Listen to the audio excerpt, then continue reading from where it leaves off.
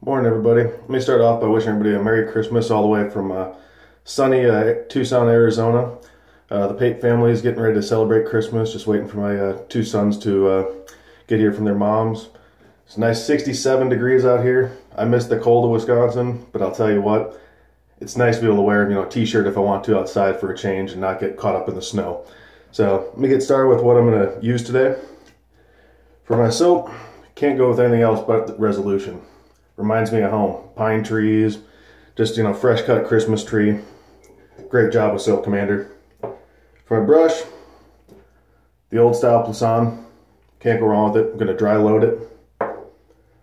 For my razor, my 66 Slim. I got from Mike McKinley. Great guy. Does a beautiful job restoring the razors. Or cleaning them up, I should say. And then I'll finish it off with Gingers Garden Fougere Fern. I just love the smell of it. It's perfect, obviously, for today. Just once again, kind of puts me in that spirit. So, I've already been soaking the puck. Let me get to loading the brush. Last night, I'm a single guy now, and a new friend that I just met a few months ago, him and his wife invited me over to their house. And, holidays now, being a single guy with, two kids you don't see all the time, kind of rough. I'm missing my family back home. Been away for years, so it's nothing new there, but just miss in general. So they invited me over to their house last night to, celebrate the birth of Jesus with them. And got from my Bible group, a men's group that I'm in. It was just so refreshing because I was reminded how a simple get-together can really just lift your spirits. It was one of those where it was just the two of them, their daughter, myself, and one of the wife's friends. And we didn't have a traditional Christmas dinner. It was, just some nice chicken, breaded, nothing special. But it was the company that made it special. And so that kind of set the tone for the holiday for me this year. So I hope that you guys out there are doing the same thing today with your family, your friends, whatever it might be. I know some of you guys probably volunteer to go down to soup kitchens or whatever it might not be. But just hope you're able to find some kind of happiness today, We may not all be Christians like myself, but I just hope that on today you're able to find some kind of happiness, start your reflection for next year. Just, kind of get your mind right, figure out what you want to do with yourself the next year, where your next level is in your life. Let me go ahead and wet my face and we'll begin.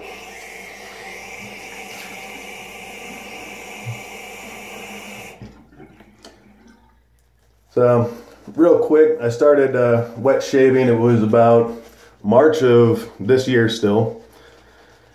And it's been such a blessing. Obviously, anybody who's in the community knows, the brotherhood and the sisterhood, how great it is, how everybody's so supportive and friendly. And it just really opened my eyes to just that there's, people out there that take the time to appreciate the finer things in their life. And it's opened up, avenues of communication to people that I didn't realize existed. It's kind of funny. Some of you may remember I converted my pastor into wet shaving. He doesn't always shave. Right now he's got a nice big old goatee, kind of scruffy looking, but just what he does around this time of year. But got him convinced to try it, loves it. And then last night with my friend John, call him Jersey John, got about 4 friends named John, but he just moved from New Jersey recently. He started talking about watches and how he collects watches. So to me, it was an avenue to talk about wet shaving. Lo and behold, he pulls out a cheap TTO with some Dorco blades and a bunch of art of shaving, like pre-shave oils and cream and that kind of stuff, and starts talking about, and then a little shavette. Had no idea this guy I've talked to for months was into that kind of stuff. But oh boy, was his mind blown when I started talking about the brotherhood. Got on Facebook after we ate, talked about you guys, showed him around to some of the sites that we use. Fill my bowl full of water. And we just started talking about it. He had no idea about all the artisan soap makers, that stuff even existed. He had no idea that there was this community out there, and his eyes were open. And I tried to explain to him the amount of product I have. It's not a whole lot compared to some, but it's still a good amount. I own, you know, probably 20 some odd soaps roughly, 5-6 razors, a couple straights. Nothing, you know, nothing big. It's bigger than what I started with, but comparatively, it's small to some people. It's large to others. But he was blown away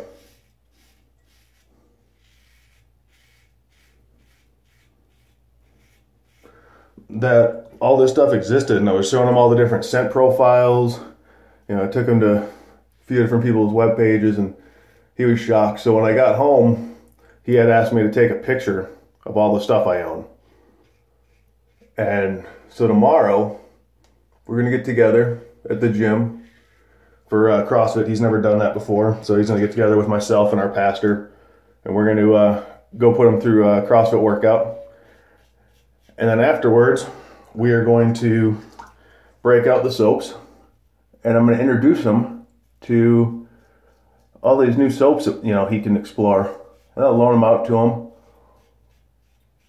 You know, he's a budget-conscious guy, so I obviously pointed him the way in Razor Rock a lot, because you can't go wrong with those products to begin with, but the prices are amazing, especially for a, you know, young guy like himself. Doesn't have all the money in the world. Oh, geez. That's nasty. Haven't done that before. Alright, sorry about that, guys. I'm back. Just cut myself for the first time, and it's been forever, especially a real cut. You might be able to see right up in there. Gassed myself pretty good. I haven't used this razor in a while, no excuse. But I didn't listen to the Stallion. I sent him a video of me recently using the straight razor, asking his opinion on stuff, and told him I was probably going to record a video soon, and he said, hey, just remember, don't pay attention to the camera, just shave. Well, I made that mistake and gashed my upper lip. So, lesson learned, I guess. Should have listened to the Stallion. So, let me give it a second pass. Can't remember where I left off right now, but oh yeah, about shaving and stuff, and just so I can introduce that friend to the whole new variety of stuff. I guess his wife only just got him that art of shaving stuff to, you know, she knew he liked it, but he's just really excited to try those new products. And I don't mind loaning out any of that stuff to him, but I mean, he's just a really good friend, so it'd be nice to hear what he says about products, because kind of get to live through him again. I've had these soaps for a while now, most of them. Some are brand new to me. But for him, they're all brand new. So I'll get to be reminded of the experience that I had when I first tried them through his eyes and through his descriptions.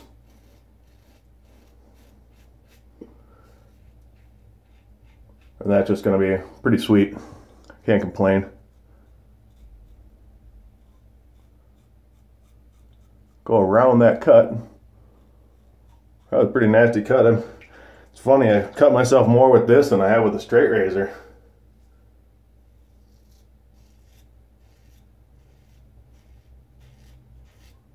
I just had a little mix with my straights, that kind of stuff, so to get a full-on gash.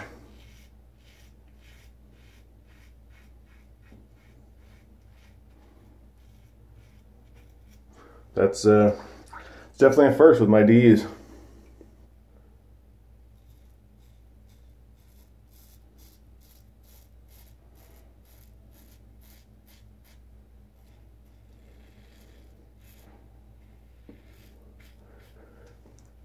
Man, I'm just looking, like I said earlier, I'm looking forward to my kids getting here.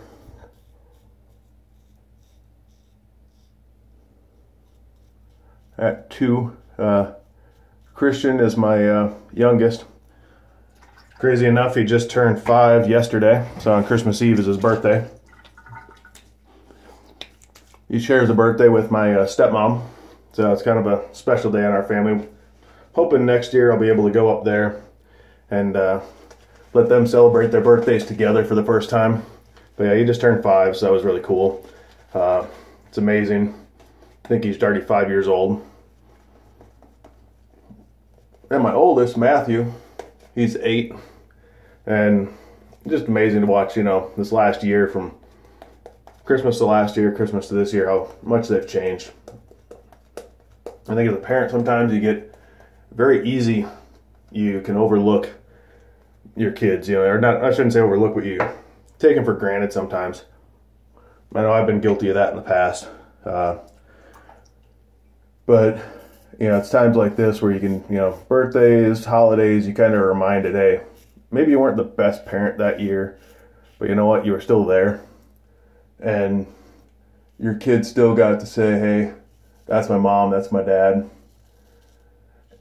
And just like in every adventure, you know, with shaving, try to always make the next shave your best shave. It's kind of the way I treat parenthood. You know, every day it's a new day. Every year is a new year. Always try to get better. So it's kind of, that's, you know, definitely a motto I'm going to try to take into this next year. And we'll see where I'm at. You know, obviously it's something you can't really judge per se, but it'll definitely be something that I can take back and remember and think about.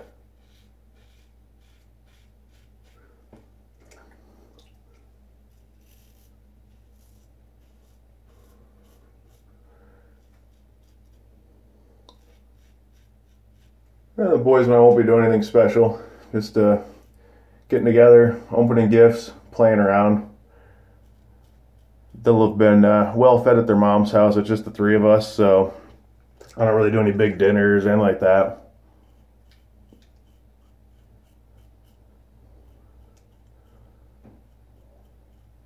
Knowing them, they want to watch the Old Screw Grinch one more time. I think we watched it about 20 times overall these holidays. Got it on the DVR. Go ahead and rinse my face real quick.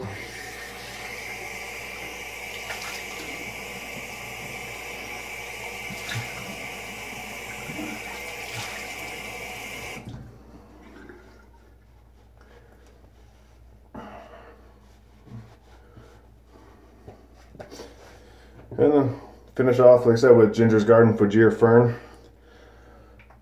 No offense to other aftershave makers or anything like that, or splash makers, but Irina's products are just, I've just found, for what I've used, have just been amazing. I just love the staying power. I love the face feel. It's just, I love the fact that I can smell it later on in the day when I'm at the gym or wherever I might be that night.